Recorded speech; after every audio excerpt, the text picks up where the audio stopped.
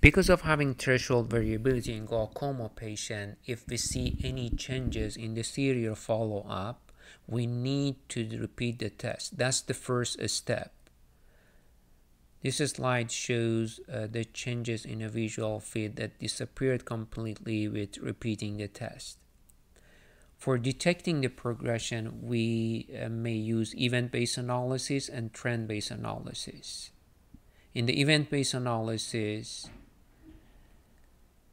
the latest visual field will be compared to the baseline. And in the trend-based analysis, linear regression will be used to assess the rate of changes over time, and VFI and mean deviation are used for this analysis. In this presentation, I'm going to talk about the overview printout and also glaucoma change probability analysis. In the overview printout, we have grayscale, numeric map, total deviation, and pattern deviation. We can compare all of these maps with each other. And one of the things that may be useful is checking the numeric map and the dB values over time. This is an example of an overview printout. As you can see here in the numeric map, there has been significant changes in the follow-up in the two central points. The glaucoma change probability analysis consists of three sections. At the top part, we have the baseline visual field. And in the middle row, we have VFI graph. And at the bottom part, we have event-based analysis. So VFI is the trend-based analysis, and the bottom part, we have event-based analysis.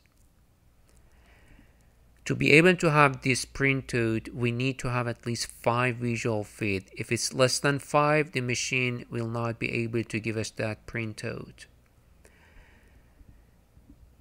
This presents the VFI. Each black box around the line represents one of those visual fields that the patient had. The first one was taken at age 65, and the latest one has been at age 70. And if we continue the line, it will extrapolate the things that may happen over 5 years if the current management is going to be continued. If we don't make any changes in the management, it will happen to the patient. These are 3 different VFI graphs. The first one is mild progression, the second one is moderate progression, and the third one is severe progression.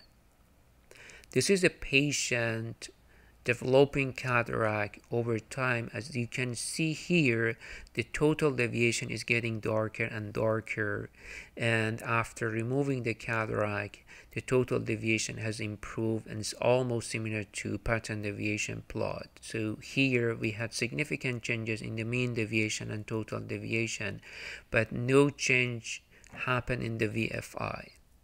But VFI has been criticized as being relatively insensitive to detecting visual field progression because VFI gives central test points more weight than the peripheral ones, and as we know, glaucoma is a peripheral visual field disease. In the event-based analysis section, we have grayscale, we have pattern deviation plot, we have deviation from baseline that are displayed in numbers, and we have progression analysis that we can see different triangles here. And we also have GPA alert, which could be possible progression or likely progression.